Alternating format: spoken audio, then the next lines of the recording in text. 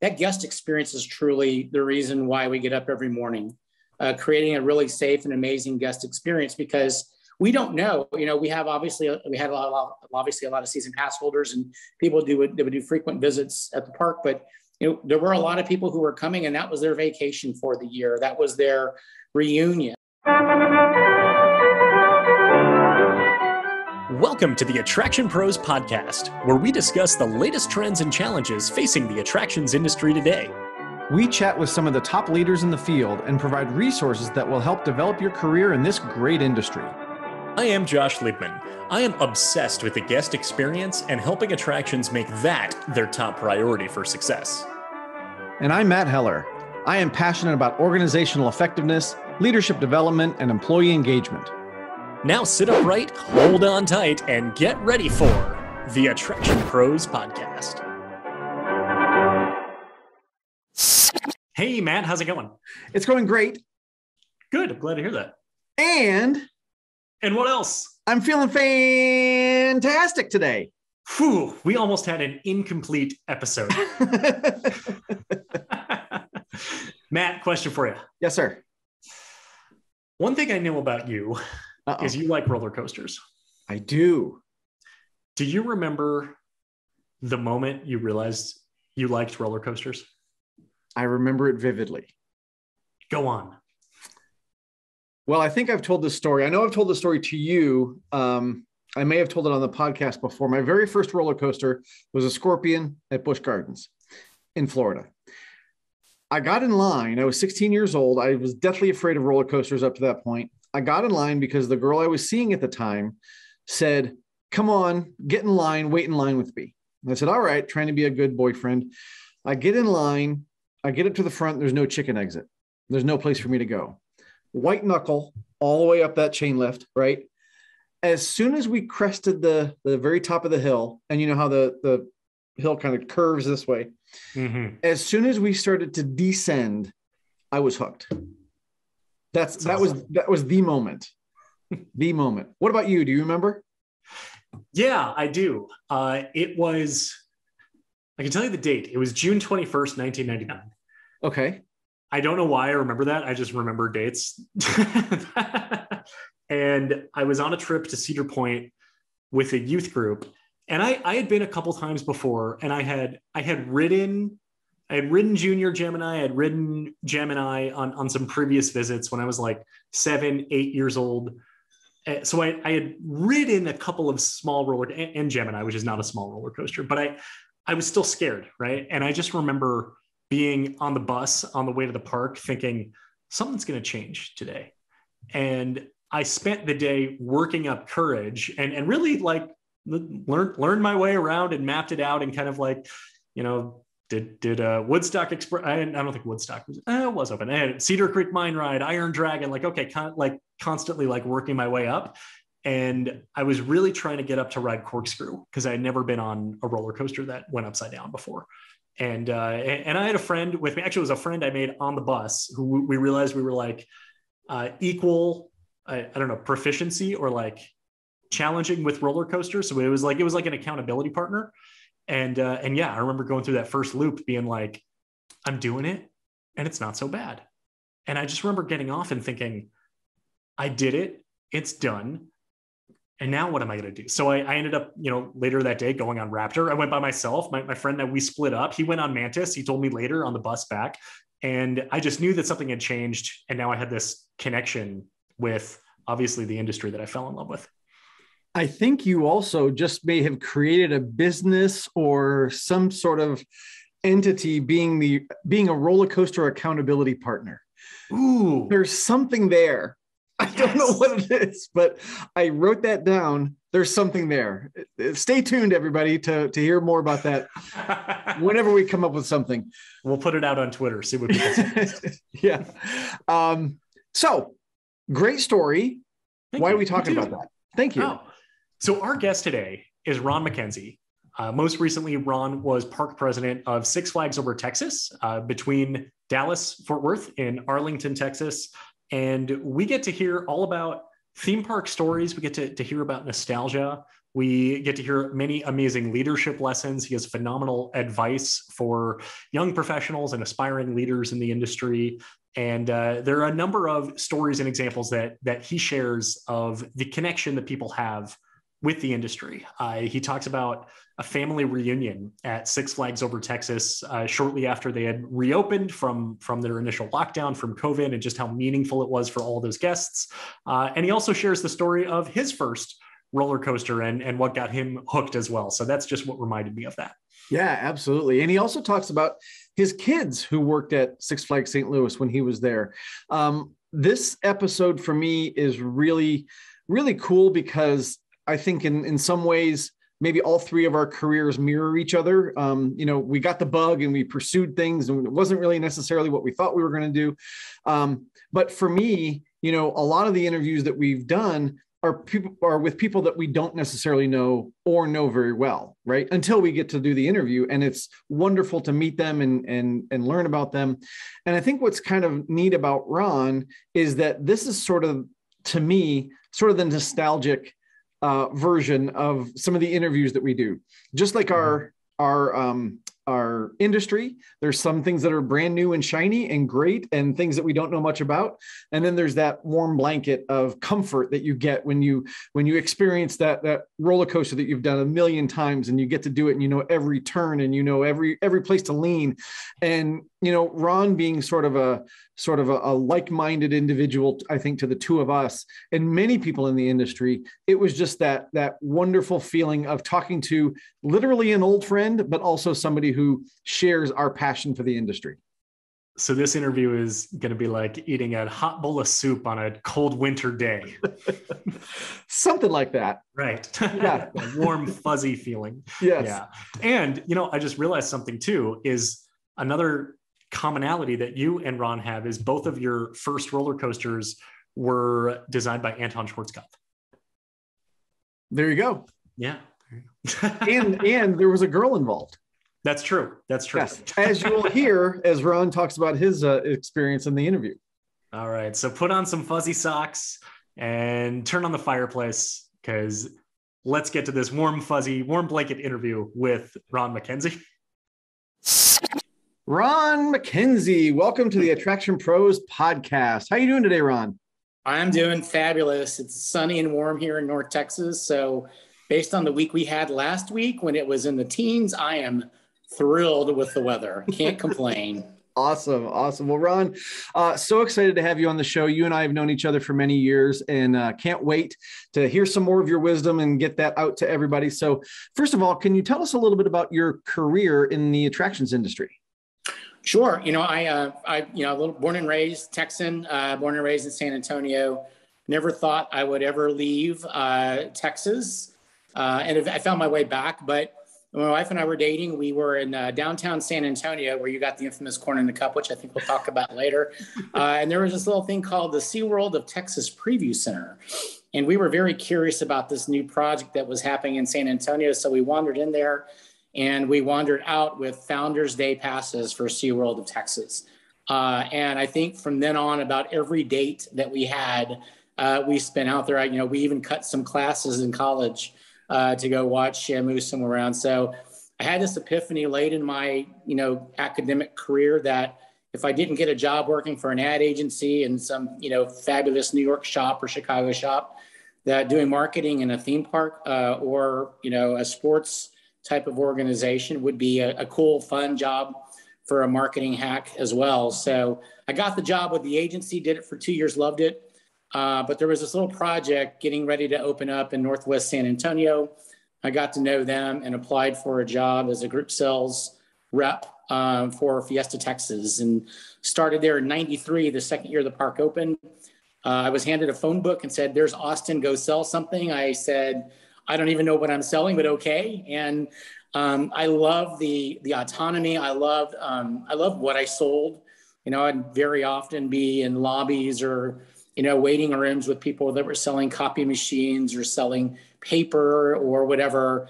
And I was walking in selling fun with a brand new project. So the industry bug bit me pretty quickly, and I loved it ever since. I stayed with Fiesta Texas through the Six Flags acquiring them in 1996, and then kind of began my journey around the Midwest. So I moved from there to St. Louis to be the group sales manager in 99, promoted to director of marketing at Astroworld in 04, and thought we had gotten back to Texas for good. And lo and behold, in 2005, unfortunately, Astroworld closed. And so they shipped me back off to St. Louis, where I spent 10 years as director of marketing before landing back at Texas, at Fiesta Texas, and then eventually in Arlington here as the former park president at Six Flags Over Texas and Hurricane Harbor Arlington. So all that to say that it's been an amazing 26 plus years of theme park love and spirit and camaraderie and thrills and adventure. And I wouldn't trade or exchange a single moment of it for anything. Excellent. I was trying to follow along and kind of connect the dots from San Antonio, St. Louis, Houston, and then eventually to Dallas. Yeah. You talk a little bit about when you were working at Fiesta Texas and in sales, and you said you're competing with those people or sitting in the same office as someone, in there also selling copy machines, and you're in there selling fun. Was it also a challenge though for people to say yes and to be able to, I would say, make those sales from, kind of from group sales at perhaps a new theme park that was still, I would say, building its brand, building its momentum. And I would say kind of what were some of the challenges in those early days? Well, just like when my wife and I wandered into that SeaWorld preview center, it's like, what are they building a SeaWorld in Central Texas? What's this is about? And what does this project mean? There was a lot of curiosity about Fiesta Texas when it first opened, because as you guys may or may not recall, it was actually built as an entertainment show park. So it was really candidly all about the shows and the entertainment. And I remember the first time I went there was one roller coaster. And so kind of educating people and getting them excited about what the project was. While it was a challenge, I think people were very curious about what it was and what it was going to be. And I think, when you're in the group sales world in the theme park business, these planners, they don't have a lot of time. So anything you can do to educate them and give them easy access to new experiences and opportunities, so they don't have to go through the phone book at that time, not so much anymore. But even today, I think the more that we could show them just what a unique and different experience doing a group event at a theme park really is, and the fact that they don't really have to do a lot of the work they would have to do planning a traditional company outing or organizational outing. That made it a little easier, but it wasn't hard getting appointments, candidly, just because people were so dang curious about that project and what it meant. Yeah, Ron, I'm curious too a little bit about some of your trajectories around the industry, and I think what has piqued my curiosity is maybe the differences of being in different locations, right? You've got St. Louis, you've got a couple of different places in Texas. How did the regionality of that impact what you did? It is amazing, and I had the good fortune of working at two of the three legacy Six Flags Park, and obviously Arlington and in St. Louis. And even though brands like Six Flags or SeaWorld or even some of the Cedar parks, even though there's this national brand, every park really is very local. I always used to say to people, our business is local. We're a national brand with a local focus. And if you talk to people, for example, in St. Louis and anywhere you went, you mentioned that you worked at Six Flags, they could tell you a story of something that occurred that still is in their memory bank from visiting the park. Whether it was their first job, they met their wife there, they had their first kiss there, they saw their first concert. And that was fairly universal from market to market. Not so much in the early days with Fiesta Texas, obviously, because it was relatively new, but especially in markets like Houston and in St. Louis, where the parks were really anchored in those markets and had been around for a long time. Those milestones, those first coasters, those first rides, I'm sure Matt and Josh, you can tell me about the first coaster you rode and where that was and how that sort of created your excitement and enthusiasm and love for the industry. Well, so imagine that in each of these local markets, everybody has their stories about their own personal experience with the park. So figuring out how to tap into that, my kids, all three of them had their first jobs at Six Flags St. Louis. So I'm sure as they travel the globe in their careers and things that they do, they'll talk about that. And that was their park. St. Louis was their park. Yeah. I'm curious then to bridge that everything you were just talking of the importance of creating those memories. You mentioned, people remember their first roller coaster, their first date with someone, kind of really the impact that the park has on their lives. Then tying that in with your leadership strategy as far as being the park president at Six Flags Over Texas, and making sure that message doesn't get lost kind of in the weeds or of kind of the nitty gritty of, all right, what needs to be done to get open today, and making sure that is top of mind, or at least somewhere in mind, kind of when doing what we do to serve those guests on a daily basis. I would say in twofold. That's a really terrific question, because, we do, especially the further up we get in leadership and management roles, we do have a tendency to take our eye off that, because we're so focused in the day-to-day minutia of operating a business. There are lots of things to consider: staffing, budgets, financials, expenditures, weather. But what I used to tell the team, and really anywhere that I've been, that guest experience is truly the reason why we get up every morning, creating a really safe and amazing guest experience, because we don't know, we had a lot of season pass holders and people that would do frequent visits at the park, but there were a lot of people who were coming, and that was their vacation for the year. That was their reunion.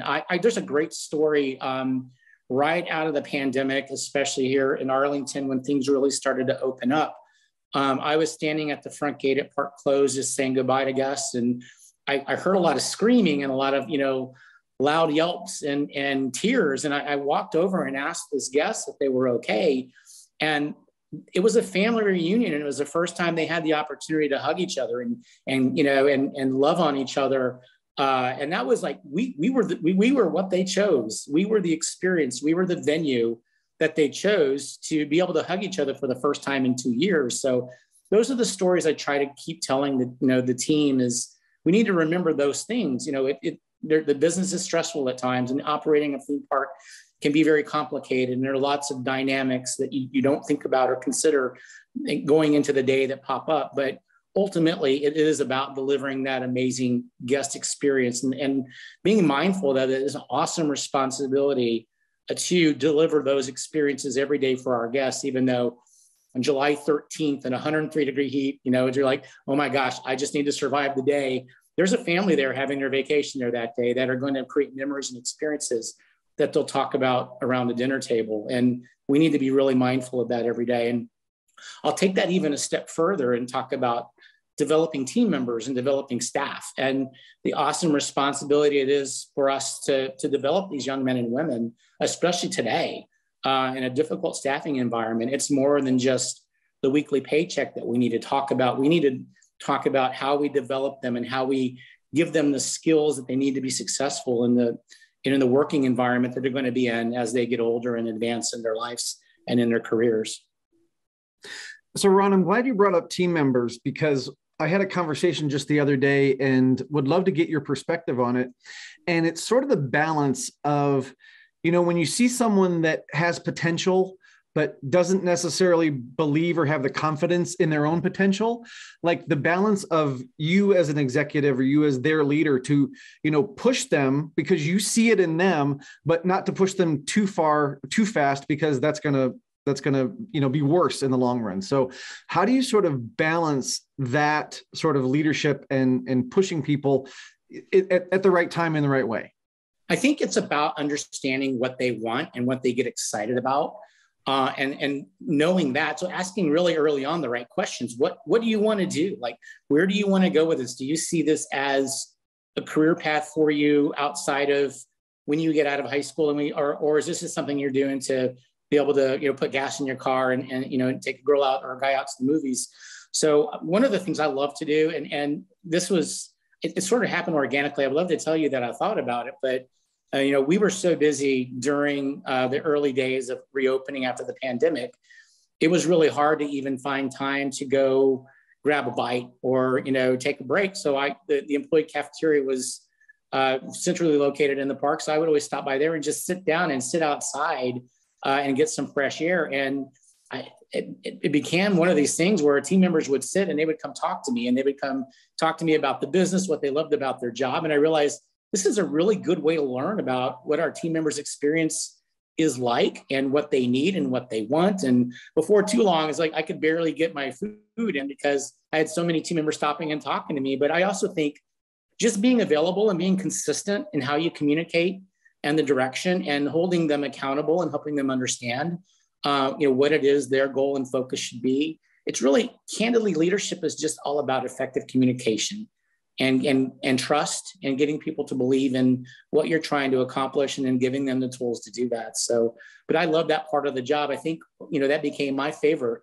time in the park, was just having that opportunity to sit down and talk with team members, because we give the kids today a bad rap. They don't get a lot of credit for being, but there are a lot of really hardworking, smart, intelligent young men and women who are working in our industry that we need to just make sure we continue to develop and give them the tools and resources to be successful. The ability to have this type of relationship and, I would say, engagement and communication with staff members across all departments, across all levels of the organization structure, does that become more difficult, I would say, kind of going up the ranks, and particularly being park president? You kind of share the importance of really, I interpret this as going an inch wide and a mile deep, but at the same time, wanting to be able to do this at scale with thousands of employees that are working for the property. So I would say kind of balancing that and making sure that you're able to give that time and give that focus as equally distributed as possible. Yeah, you have to be very intentional, and you have to make it a priority. It's easy. On an operating day, I could sit at my desk for 8 hours and watch the numbers coming in on the computer and watch the videos while working through another, litany of Excel files for presentations or PowerPoints. But you have to be intentional about how you do it and when you do it. And I think it's important too to develop that trust. You have to be consistent about it. To do it every once in a while and not be available on a consistent basis. But you're right, Josh. You could easily get caught up in the minutia of just what you have to do every day to operate. So that's why I love the weekends, because the weekends, there were less requirements of my time administratively, and I could really dedicate my time to being in the park, interacting with guests, talking with guests, and also interacting with team members. So it's just about being intentional and making sure that it's a priority in how you manage your time and how you manage the responsibilities and the days that you have. So Ron, first of all, I want to have lunch with Ron. I think that'd be super fun. But also I totally agree with you that, young people in the industry, when you blanket them, a lot of times they do get a bad rap, right? Totally. Can you remember any specific stories or accounts of some of those interactions that you had with people that just kind of said, wow, this person they're going to knock it out of the park? There's current, there's a lot of them, a lot of many different experiences. But there is a young man in Six Flags Over Texas that's currently designing his own theme park.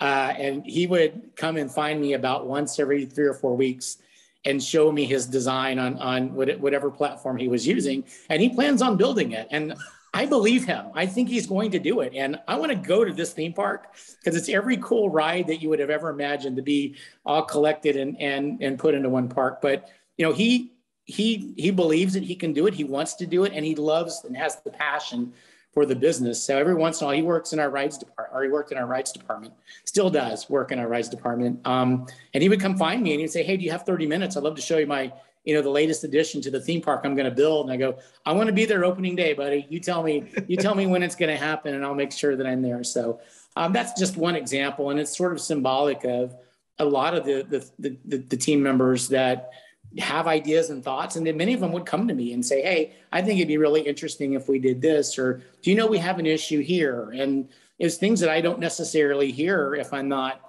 actively listening and talking to them. So, but I can't wait to see this young man's theme park when he finally gets it built. We'll all be working for him, Matt. Right. Exactly.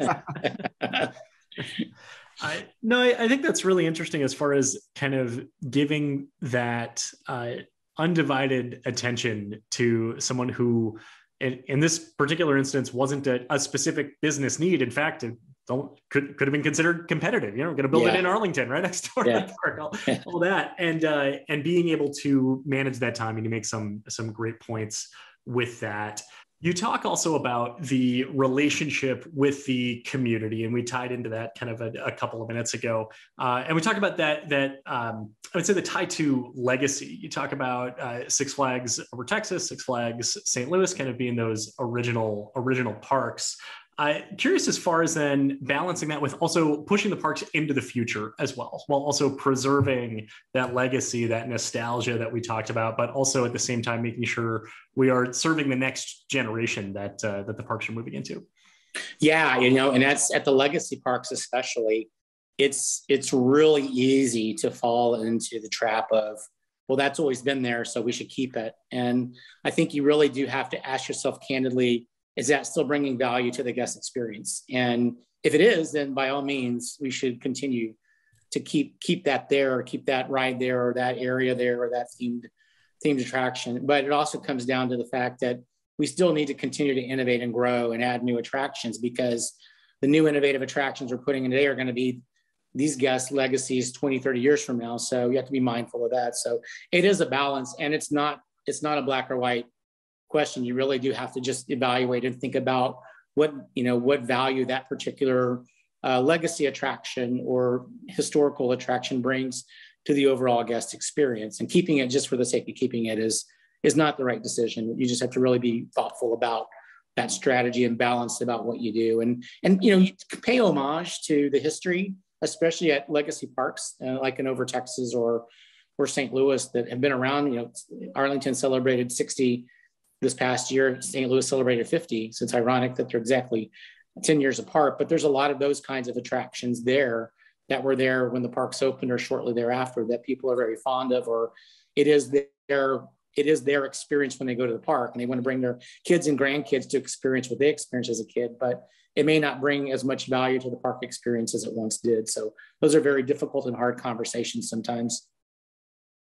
And kind of speaking to that, you got to work at Astroworld, which from a historian standpoint, someone like me who loves the industry and would love to go to any park that is now closed, right? For that opportunity. Yeah. What was it like to work there?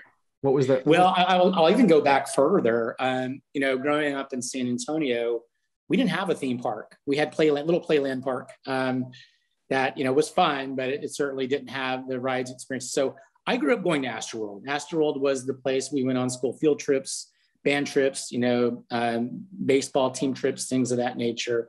So for me, it was a very personal thing to be able to go back and work there.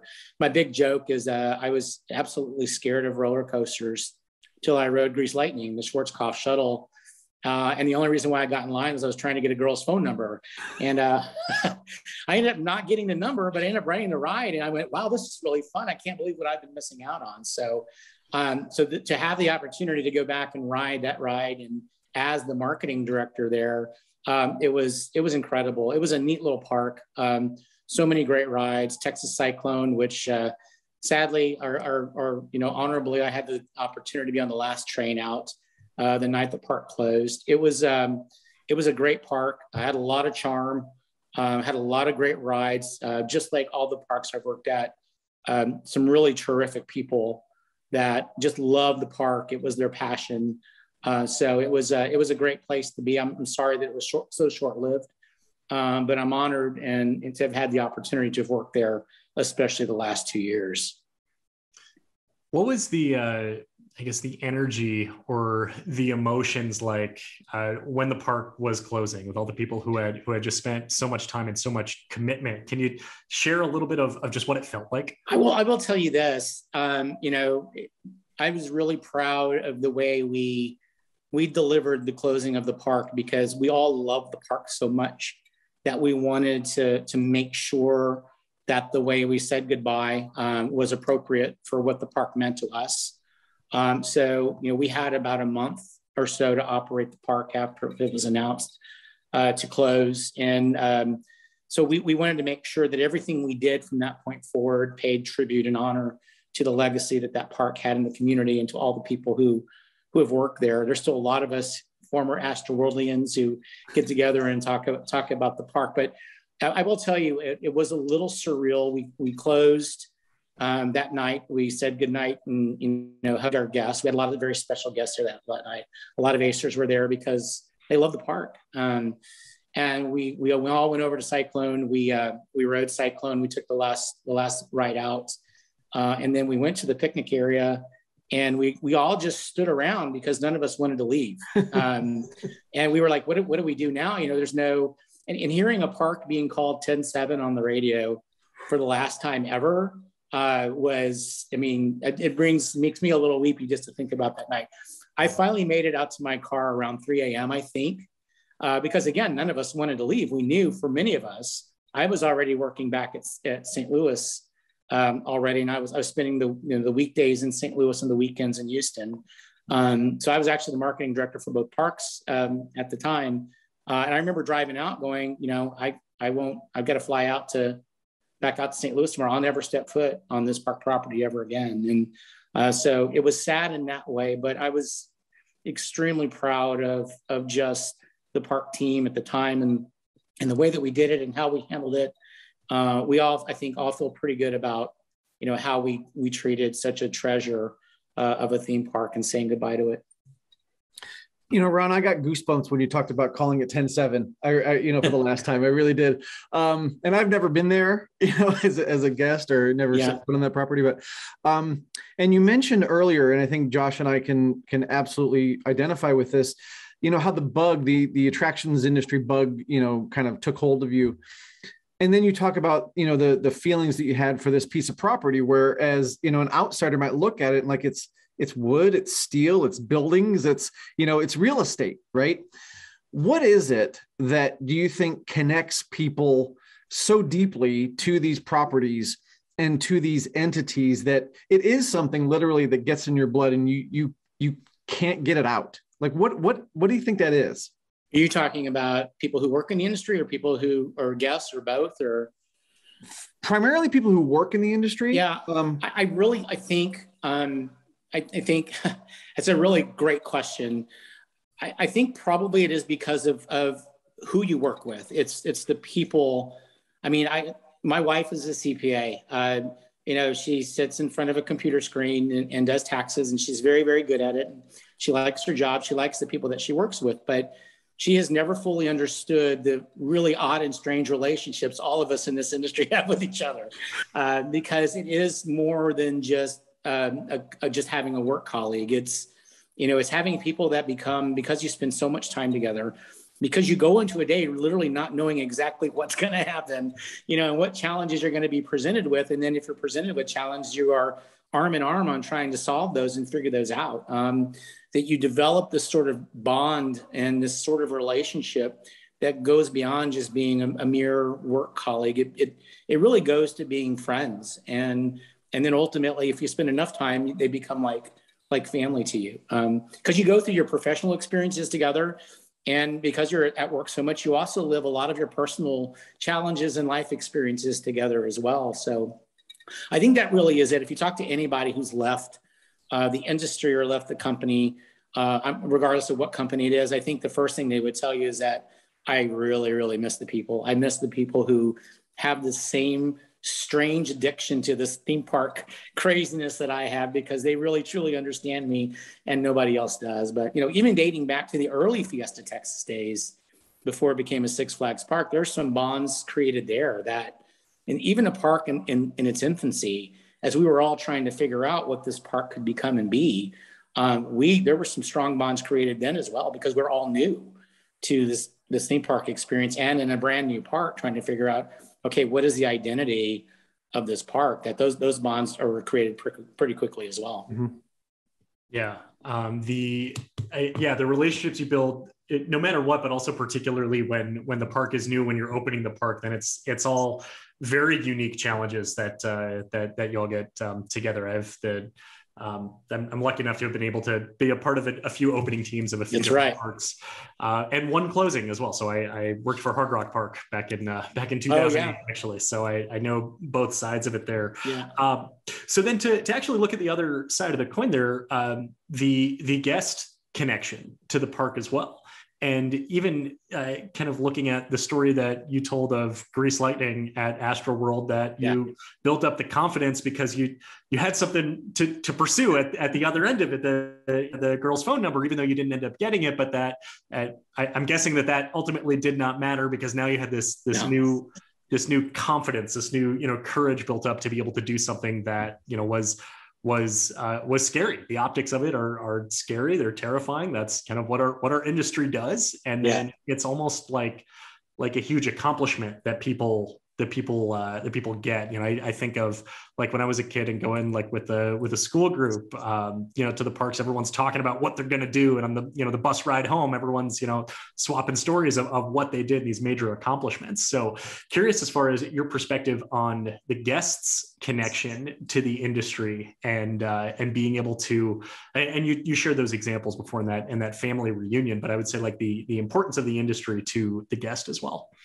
Yeah, well, just to go back on the Grease Lightning story, had there been a chicken exit on Grease Lightning like there is on Texas Giant, I probably would have taken it. So I don't give me too much credit for being courageous. There was no way out at that point. So, but you're right. It did build into me. Okay, this is really cool and thrilling and fun and exciting. And so I that developed my love for it. I think it's fun to watch a family bring in a child who has just hit that 48-inch mark, because it's aspirational, right? I mean, they probably have been bringing this child to the park for a while, and my other older brothers and sisters are riding these rides, and they have to kind of sit on the sidelines, and they hit that mark, and they're so excited to tell you about that when they come to the park. And then by golly, watch them come off a coaster after they've ridden their first coaster, which they probably will go, I can't believe I really want to do that. That was awful. Or no, more often, I really love that. Let's do another one. And that's, I think, those firsts, the aspirational aspects of it are generational.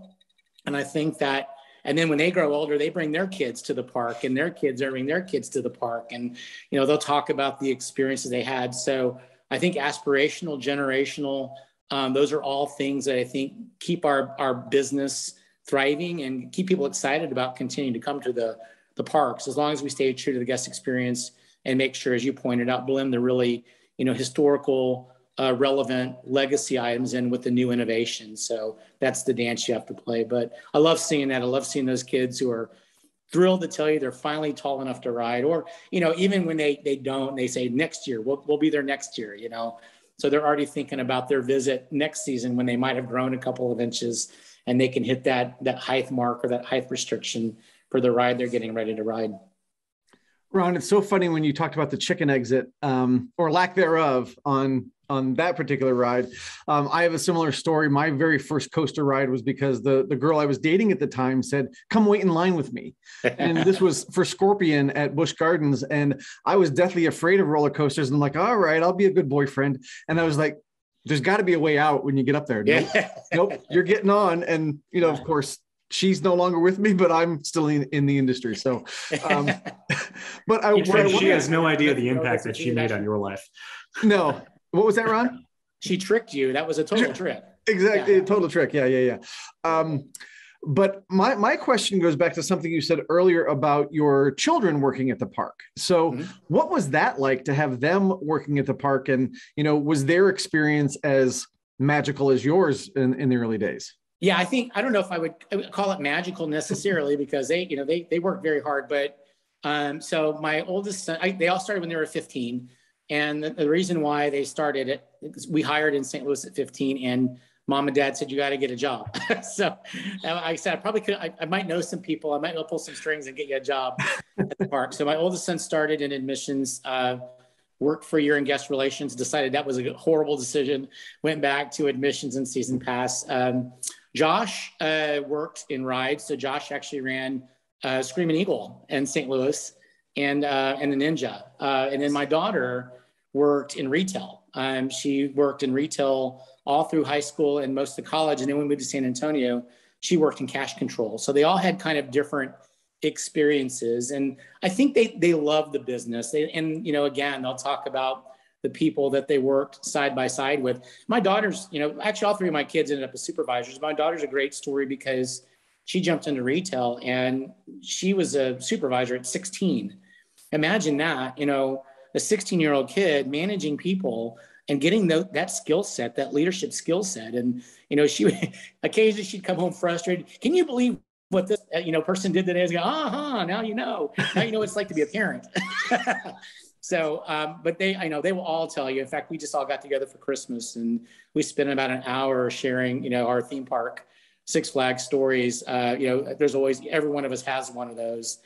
My daughter has one where she was during Holiday in the Park trying to get hot chocolate from one location to the other, and ended up tripping and falling and spilling the hot chocolate all over herself and all over the back area. She said, I just sat there and bawled my eyes out for about 10 minutes because they were screaming, where's the hot chocolate, Emily? Where's the hot chocolate? She goes, but you know what, Dad? After 10 minutes, I realized, okay, I got to fix this, and I got to go get that store hot chocolate. So I just went back to where I made it, and I covered in hot chocolate. I delivered the hot chocolate to the store. And that's a 17-year-old kid who had a bump in the road, an issue. And even though it affected her, she calmed herself and she got herself right. And she ended up, being able to overcome. And I think that's what this industry teaches a lot of our young men and women, is that it's not going to always be rosy. It's not always going to be fun. It's going to be hot. It's going to be cold. You're going to get rained on. And being able to overcome those sorts of challenges that you have in a very busy operating environment. I just think it makes them stronger and better leaders down the line. Yeah, no, that's really interesting. So actually, were you able to kind of guide her or mentor her as also, a leader in the park as well, and that she was a supervisor at 16, 17 years old, of being able to kind of be a sounding board or someone, to say like, I'm here to help you also develop through this journey as well? I tried to stay out of the way mostly. I really wanted, our philosophy with our kids was to kind of let them find their own way, but certainly would be there if she had a challenge or a question about why something was being done or how to approach a certain situation.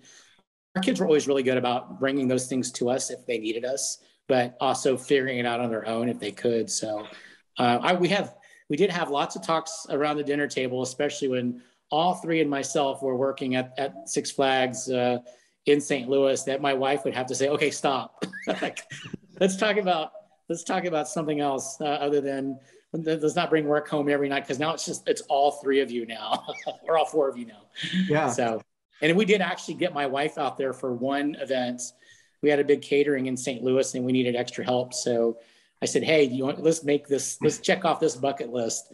Let's have all five of us go into Six Flags St. Louis and work for one day. So we've got a picture of her in her Six Flags uniform too, so she could say she was in the family business. Was that your bucket list or her bucket list? I think it was mine. I don't think she.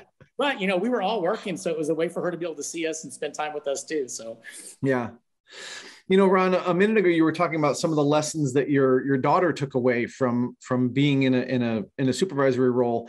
And that's one thing that I think young folks may not realize, the skills that they are building that's going to help them later on in life. So what are some of those other skills that you've seen people build, whether it's in a leadership role or even, working in any kind of role at a theme park, that really help them out later on in life? I think, first of all, first and foremost, and I said this earlier, communication, learning how to communicate, how to manage conflict, whether it's with a team member or a guest.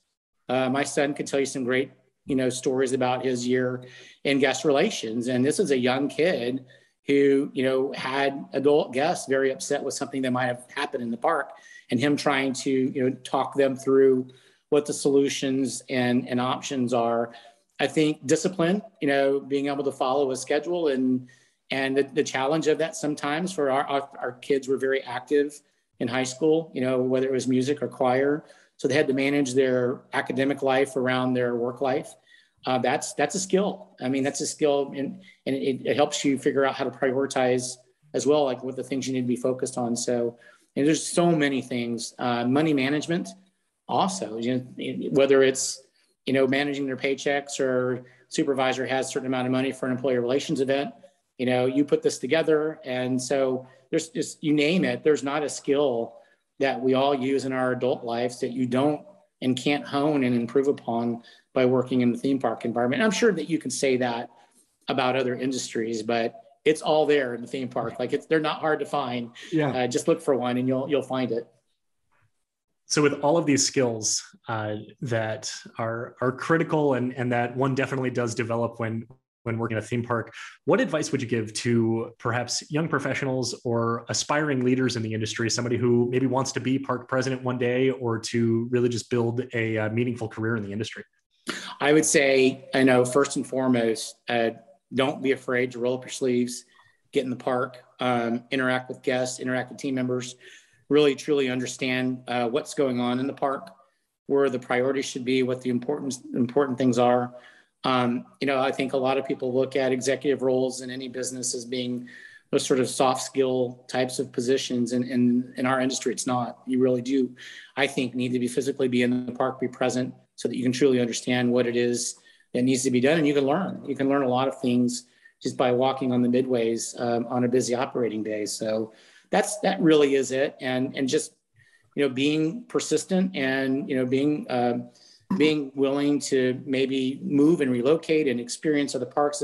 The relocation for me, I never thought I would ever live outside of San Antonio or Texas. But I will tell you that one of the most important things that I did, and believe me, I wasn't smart enough to plan this, was being willing to raise my hand and say, yeah, I'll move. I'll go experience this park. I'll go spend 5-6 years at this park because, again, even though we were one brand, every park has its own unique identity and how it operates and what it does. And if you spend your entire career at one location, you may be missing out on the opportunity to learn different perspectives and different ways and approaches of doing things. So if you can, especially young in your leadership career, young in your theme park career, if it's possible, I would definitely recommend getting a lot of different kinds of experiences in the industry so you can kind of package all those up.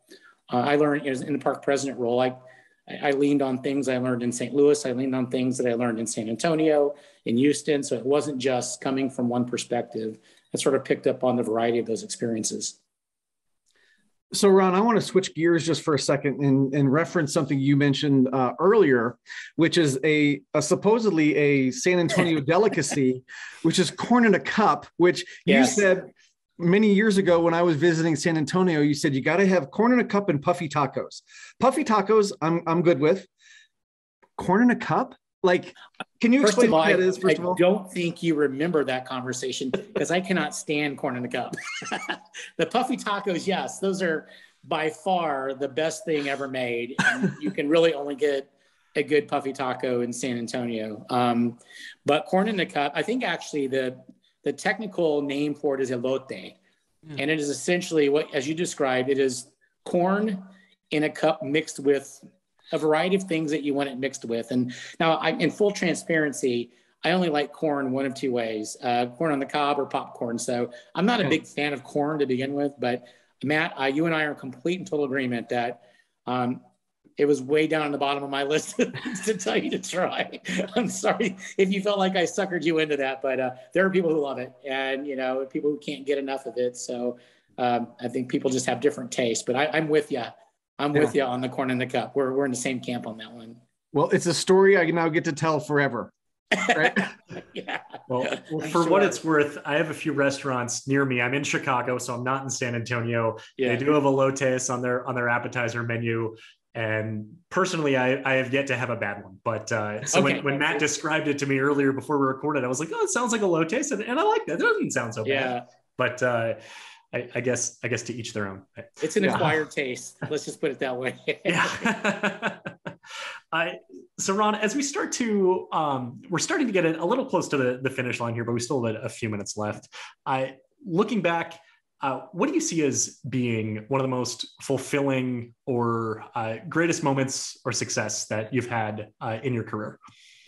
Wow. That's like asking you to pick your favorite child.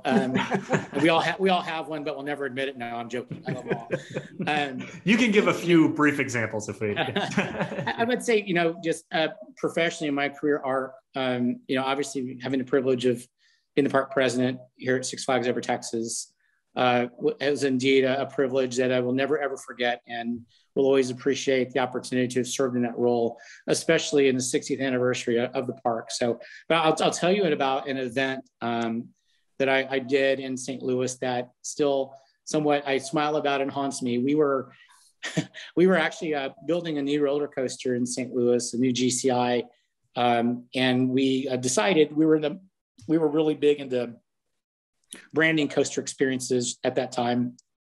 It was 2008, and we decided that we were going to call it Evel Knievel, and which thrilled me because growing up as a kid in the 70s, Evel Knievel was a hero to me. I watched all his jumps. I cried like a baby when his Snake River Canyon rocket didn't deploy properly. So I was very excited about the opportunity to call this ride Evel Knievel because I knew that we were going to have the opportunity to work with him. Sadly, shortly after announcing that, Evel passed away. And, we were left with the challenge of trying to figure out how to properly, pay homage to Evel and his accomplishments without Evel being able to be present with us. And so we decided that we were going to reach out to his son, Robbie Knievel. And we came up with this really, it seemed like a really good idea at the time, but it actually turned out to be really cool. We decided that Robbie was, in honor of his dad, he was trying to replicate all of his dad's significant jumps on his motorcycle. And he decided that he was going to jump 26 Dodge Chargers in our parking lot to help us open the ride. Now, I at that point in my career, I think I'd been a marketing director maybe 4 years, 5 years, and I knew a lot, but I did not know how to pull off a guy jumping 26 cars in our parking lot. So I learned a lot, and we ended up having to spend about 2 weeks with Robbie. And the blessing there for me was that because I didn't get a chance to meet Evel, but in talking with Robbie, I got a chance to really learn all about his dad and what it was like growing up to be the son of the greatest daredevil. And so much so that I developed a relationship with him that in the morning of the jump, it was thunderstorming and raining as it does in spring in St. Louis. And I thought, there's no way we're going to do this. Like, there's just no way we can pull this thing off. The weather's terrible. It's not safe. And I called Robbie and I said, so what do you think? And he goes, I'm going to do it. And so then I became worried about him. Like, and I need you to do it, but I'm also really worried about, your safety here. But he ended up pulling off the jump. It was beautiful. You can find it on YouTube. Robbie Knievel jumps cars at Six Flags St. Louis. But the really funny thing about that is that after the jump was complete, I felt compelled to walk up to him and hug him. But he was really not all that interested in hugging me. So there's this picture that came out in the paper of me trying to hug Robbie and Robbie pulling away from me that I got teased about for many, many years thereafter. But the reason why I tell that story is because this industry presents so many unbelievable opportunities to do things that you've never done before. I never in a million years, when I went to college and studied marketing, thought that I was going to pull off an event where a daredevil jumps 26 cars in our parking lot with fire and smoke and gets national press. And so the fact that there was no template for that, we made the event up. We created it, we executed it, we delivered it successfully. We accomplished all the objectives from a PR and marketing standpoint that we wanted to accomplish. It's still one of my fondest memories of being in the business and being in that role. And it just helped me and reinforce how cool our jobs really are. That not only do you get a chance to do what we do every day for our guests, but occasionally you're given a chance to create and deliver these amazing events that people will remember forever. That is so cool. That is so cool. That's I can just picture that because I was a kid of Evel Knievel as well. I wanted to. I watched all those jumps and everything. So that was Matt, really I don't know cool. if you had the little spinny wind-up toy, but we decided that we were going to send those out as premiums to the media, and I got my hands on a couple of them. And this was just when we were all starting to try to figure out how to use social media. So if you go out to YouTube and you type in Evel Knievel ride at Six Flags St. Louis, you might see some videos of me trying to become a YouTube sensation with the windy Evel Knievel motorcycle thing. So don't judge. It was early in my social media career. So, but that was fun. I mean, it's just, and that, again, it speaks to, we got this really cool ride. It's going to be themed after Evel Knievel. What can we do? I mean, I think one of the things that we might talk about, or we're going to talk about, was the social media and digital media age. And, is that challenging? And it is, because trying to figure out what platforms are the right platforms, or how frequent to post or to do things is the challenge. But our parks are so loaded with content. And a lot of brands, they struggle with that. They create content, they invent content, they come up with, try clever things just to try to be relevant. And all you have to do in a theme park is just walk out in the park and fire up your camera or your phone and say, okay, what am I going to get today? I know I'm going to see something here that's going to be really cool and really work well in the social and digital marketing world that we live in. So sadly, the Evel Knievel thing was way early in the game and I was not very good at it. So no, that's awesome. It's so cool to hear that story. Thanks so much for sharing that. And we're starting to wind down here. If people wanted to get a hold of you, where would you send them? Just find me on LinkedIn. I spend a lot of time there these days, just kind of reading what's going on in the industry and trying to stay on top of what's happening. So just reach out to me on LinkedIn, shoot me a note, and I am happy to respond back to it. All right. Awesome, Ron. This was an amazing conversation. Great catching up. Next time I get to see you, we're going to have some of those puffy tacos. We'll avoid the corn in the cup, but we'll have some puffy tacos.